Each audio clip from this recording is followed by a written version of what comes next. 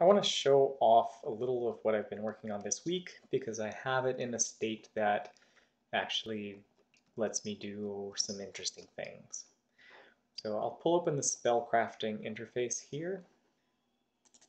And if you've been following the blog, I talked a lot a few weeks ago, last week I think, actually, about making these runes. And I showed that I could make them pretty fast. And so because I'm able to do that, I actually haven't been making runes this week because I'm already confident in my ability to churn those out quickly.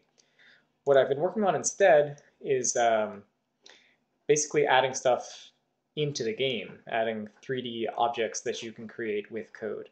And so in order to show that off, I'm just going to use this one rune, which actually opens up a text editor. So I could say something like build here. And this lets me prototype things much more quickly than using the build. Yeah, there we go. There it is. That's exactly the same as if I had used this rune and put two parentheses runes around it. It's faster for me. It's really probably faster for anyone who knows how to code in text. But what I can also do is add a beam to the world. So beam is just one of the particle effects that I've been dealing with, and I think it looks pretty cool. Yeah, there it is. So this one looks like fire, and I have several others I've shown off in previous videos, but today I'm not going to talk about the kinds of particles because that's easy to change. I'm going to talk instead about how these particles, these beams, can be assembled together to make larger, more interesting apparatuses with code. So let me just, for my next trick, instead of just a beam, let's try a spinning beam. Spinning beam. Actually, you know what? Let's save that one for a little while. Let me just do something that might look familiar to anyone who's been following the blog. So I'll do up large beam.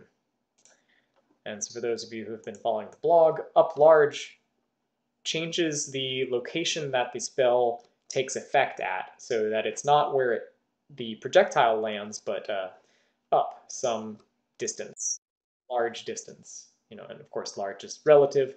That's a large distance right there. It's roughly the distance you can jump. And of course, if you wanted it higher, you could do up large again. Oh, and I actually happened to land on this.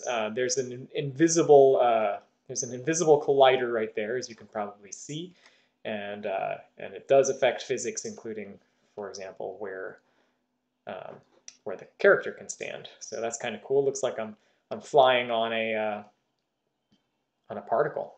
So let's make an up large spinning beam. Which you can probably imagine what that will produce. Yeah, there it is. So now it's, again, roughly at the level where I can jump to. Oh, almost got on top of it. And it spins around, kind of like an arm. As a child of this beam, let me add an additional beam, but up some medium amount, which is roughly the length of the beam itself. See if that works.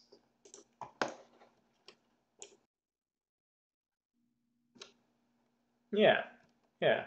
So we have a beam, and we have a second beam that is its child. So this beam at the top on line 1, that'll be the parent beam, and then we have an up medium beam right there.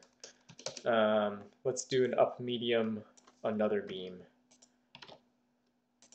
and let me try to rotate this one. So I'll say it's a rotated beam.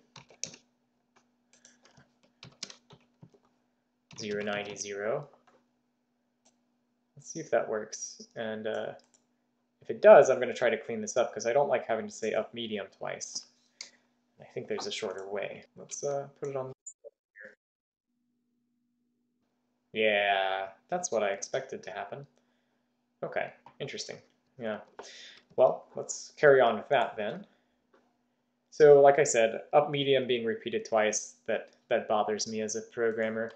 Obviously what I'd like to do is take just my rotated beam and put it inside of up medium. Now I happen to know, because I've been playing with this all day, that it doesn't quite work that way. For reasons that I will not explain, because I'm most likely going to change it. But right now, just to get it to work, what I can do is say that up medium is going to affect this list comprised of a beam and a rotated beam, all of which will be children of this beam right here. So if this works, it should create basically the same thing as before, but let me change it a little bit just to make sure that, make sure it's not picking up the same changes last time. Let's do 180. Let's just go full windmill here and do 180 and 270.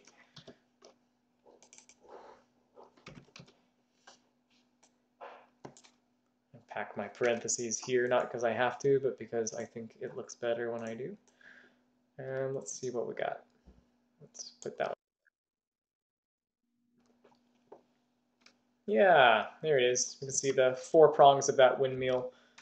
I can even jump on it. And of course, I'm going to make it spin in just a moment. But first, let me, since I am a coder and I have standards, I'm going to refactor this a little bit, because although Lisp or Racket is my favorite language, I don't like anything in any language getting too long.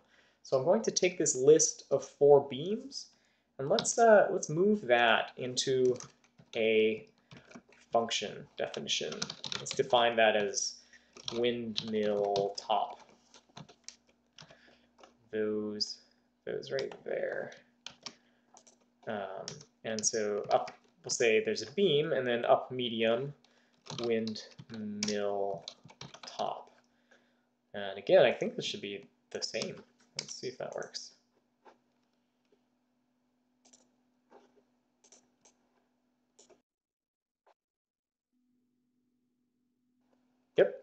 Yep, definitely. And of course, now that it's a function, there's no reason we can't make as many windmill tops as we want. So we said up medium windmill top. Why don't we go ahead and, as another child of this beam here on line 11, let's do up medium, up medium. And for those of you wondering, I'm not allergic to numbers. I like having these constants, large, medium, and small, because they give my whatever I build a kind of regularity to them. But if I'm not mistaken, you can pass in a number here and put things wherever you want, and you don't even have to use up. I think there is a construct called at, and then you can say whatever numbers you want here. So you have as much control as you want. I'm just choosing not to use it at the moment. So let's try up, medium, windmill top. Done, done. Let's see if now we have 2 windmill tops. Yeah, totally. Yes, we got 2 windmill tops there. That's the power of putting things in functions. Use them as many times as you want. Let's have this be a spinning windmill top. Let's say done. And remember, there's 2 windmill tops that get created, and only one of them should spin.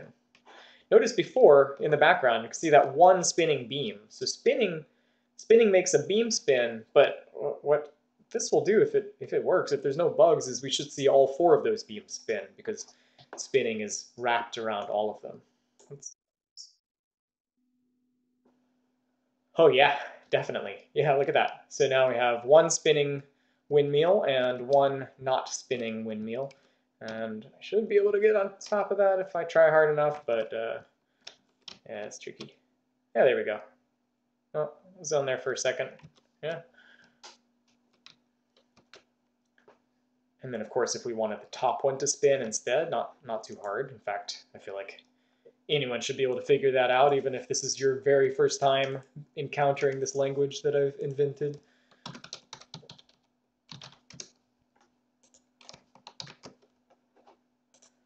That's done.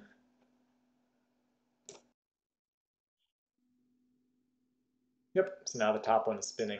So here we have the bottom one spinning, there we have the top one spinning. And they both peacefully coexist in the same world because they were created with different code, so they both will happily do their job enacting the code as written at the time when I cast the spell. Let's try doing something kind of crazy here. Instead of spinning this windmill top, I suppose we could spin just one of the windmill beams. Might not look as cool, but it's a good test. So we're going to push that spinning expression into the windmill. So we should see one beam on each of those windmill tops spin, and the rest shouldn't. Yep, there it is. There it is, yep. So we get one windmill spinning, one beam on each windmill spinning. One more example here.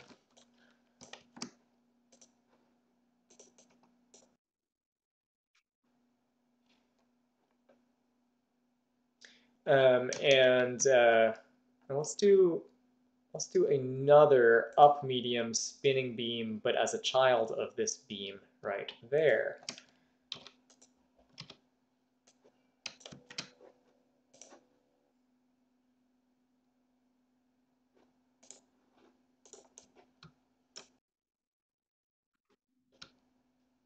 Weird spinning arm.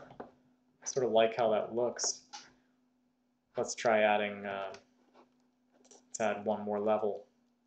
So we'll take this up medium spinning beam, and we'll make that be a child of this beam right here.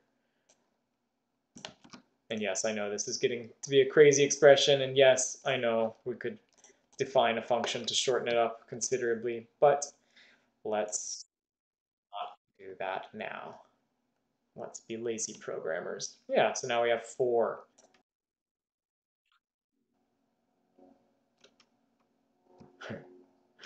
Notice that I'm using the fact that there's an invisible collider on these beams to cite with an additional spell. So I cast the spell and it collided with the beam, and then it put my weird spinning arm up there as well, and so it created a kind of strange additional apparatus.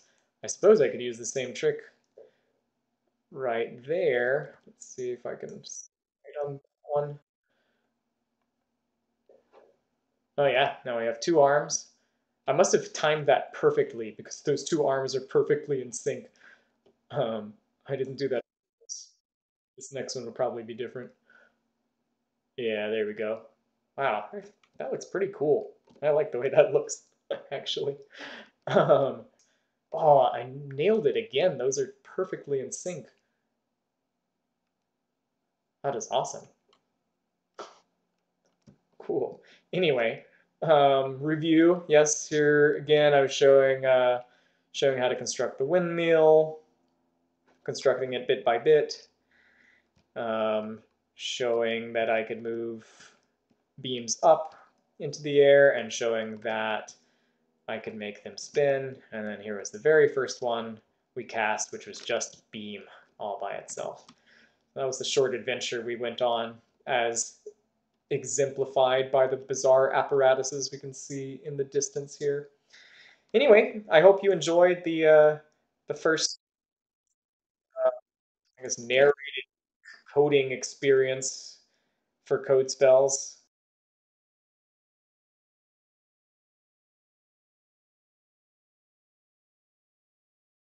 I'll see you all later. Thank you again. If you've been supporting us on Patreon, I really, really appreciate it. We could not be doing this without you, and your support means a lot to me.